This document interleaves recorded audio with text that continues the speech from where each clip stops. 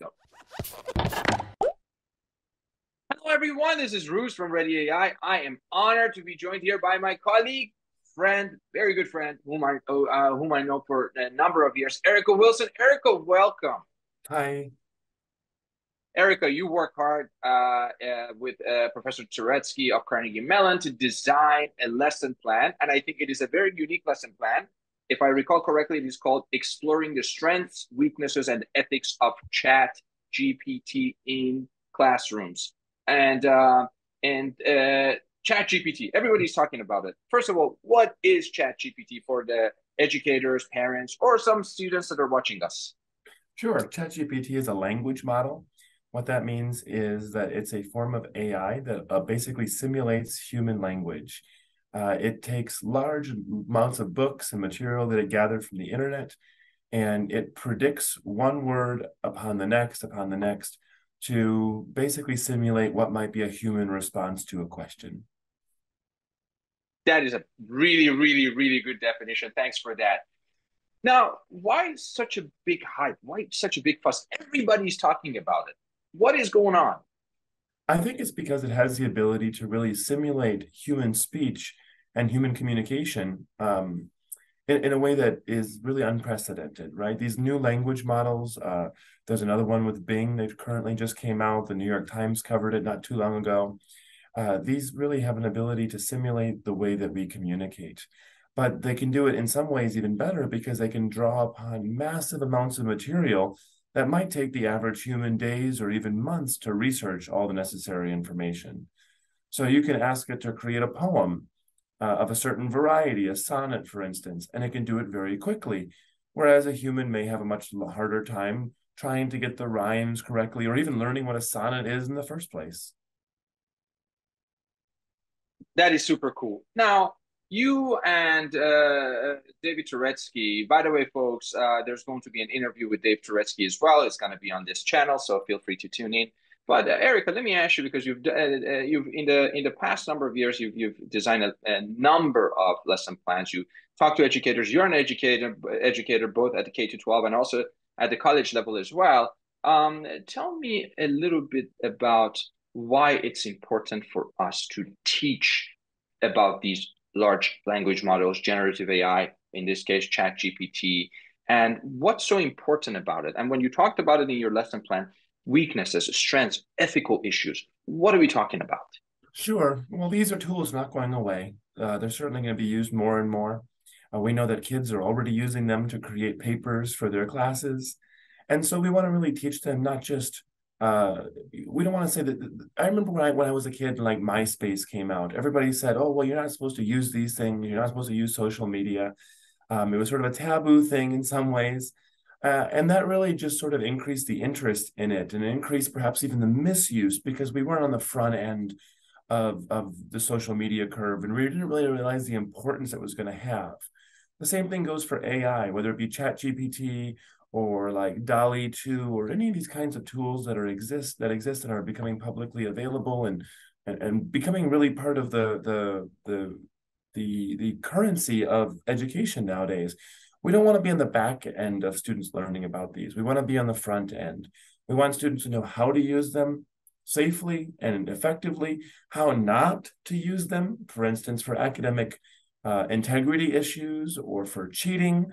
But we also want them to know how they work, what's going on in the background, as well as some of the ethical questions about what does it mean to gain knowledge? What does it mean to be educated?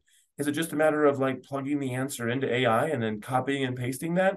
Or is it about really using AI to help us access information and then to maybe to continue to use AI to find better ways of expression for ourselves and not simply just rely on the system to do all the work for us?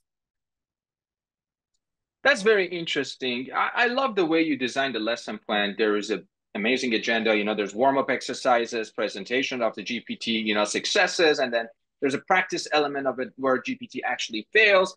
And then also there's a production segment, as you call it. How do ChatGPT and other language models really work? So that's a very, very interesting agenda. First of all, tell us about the agenda, the construction of the lesson plan itself, particularly for educators. What does it look like? how can they bring it to the classroom. And as of now, recording of this, I have over 330 teachers that have downloaded it, which is good. Folks, download it. It's free, by the way. Click at the bottom. There's a link at the bottom of this video. You can click and then you on it, and then you can access the lesson plan itself. But tell us a little bit about the structure of the lesson plan and the fact that it's aligned with various standards. Tell us a bit about that. Sure. Well, let's go ahead and begin with, for instance, what we call the presentation phase, right? The first part of the lesson. We ask teachers to bring in a childhood story that is relevant to the kids. The one that we use in the lesson is Goldilocks and the Three Bears, because many people around the world are familiar with that famous story, but any story would work, right? Because again, ChatGPT is drawing on enormous amounts of material. It knows most of these childhood stories from different cultures. So we take the story and we ask ChatGPT to sort of retell the story. Tell us the story of Goldilocks and the Three Bears from the Mama Bear's perspective, or tell it to us as a Shakespearean tragedy. And ChatGPT is able to do that, and we can discuss the results. What do they show us? What are maybe even some of the commonalities that you see across the different productions of the story? And students have fun with this. They can bring in a story that they like. They can have it retold in a certain way. You could even have it retold in a different modality, for instance, like a poem or something along those lines. Exploring the weaknesses, this is what Dr. Touretzky calls a moving target. Because as we present the weaknesses, the developers of ChatGPT, OpenAI, as well as these large language models, are constantly refining them. So for instance, before, a few months ago, you were able to say, tell me a fake story about Roos.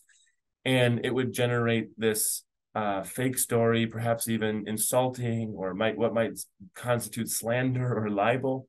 But now there's lots of safeguards in the system that don't allow individuals to be insulted. They don't allow it doesn't allow for people to be maligned in ways. And you certainly can't use famous political figures. So for instance, if you put a president or a ruler of a country, it won't make up fake information about those people, because again, people could misuse it. So even OpenAI is already aware of the weaknesses and is constantly seeking to fortify them. So you'll probably find us refining the lesson very often to identify new weaknesses, ones that still haven't been addressed, or maybe new ones that might crop up. But the weaknesses is a moving target. They're going to be constantly changing because the developers of OpenAI have a vested interest in making a good product that doesn't have weaknesses. And so it's sort of fun on our part to continue to identify those. And then finally, we ask students to really think about how this works. What's going on in the background? What are the moving parts that make this happen? And so we have them do a little practice exercise unplugged, away from the computers for a moment, because that's ultimately really important too, right? We want students to be able to engage their teachers, engage their class, engage their classmates, their friends, and not simply be stuck one-on-one with the computer, right? We want them to be able to think about how this works and to discuss the ethics behind it. And all of these are aligned with the 5 big ideas. The 5 big ideas are standards. They're sort of nascent. They're still in the progress of being developed. Created by AI for K-12. It's a publicly funded organization here in the US that's establishing AI standards for education across the K-12 level. And we also align the lesson with the ISTE standards, which is much more of a computer science standard across curriculums here in the US and abroad. Thank you so much for that. And by the way, folks, there's a link both for ISTE and also AI for K-12 and a self-funded program at the bottom of this video, so you can learn more about both standards and also what they are doing. There are great work that's being done by both AI for K-12 and ISTE. So let me wrap this up, Eryka, with this. You've done a wonderful job with Dave Touretzky to design this. And I guess the target market is 3rd grade through 6th grade. Is that correct? That's correct. That's sort of the target age level at this point with this particular lesson. That's right. Are you planning on designing, this is a question we oftentimes get asked by educators, for other grade bands, and should we be anticipating it, or is this going to be just focusing on 3rd grade through 6th grade? Sure. Yeah, we're absolutely working on some high school and upper middle school grade level bands lessons for ChatGPT. We would like to do one for K to 2. Of course, it requires ChatGPT is entirely language based. That's one of the challenges that presents to kindergartners, first graders, and so forth, because they don't have the fluency in reading and writing as maybe the older students do. So we will get something for them as well. That's going to take a lot more thinking about how to interact with younger learners, but we'll definitely have something very soon for grades 7, 8, 9, and so on and beyond. That's wonderful. Thank you so much for that, Eryka. And I'll let you have the last words for our audience, particularly educators that are watching us. Is there anything else you would like to share with them about this lesson plan or any other thing when it comes down to their AI education journey or other lesson plans that you'd like them to know about? Sure. I think, before I got into AI, I taught exclusively English, literature, composition. That's sort of all my background. And so I often felt unprepared or ill-equipped to teach AI because I don't have a computer science degree. I didn't graduate from Carnegie Mellon's AI program.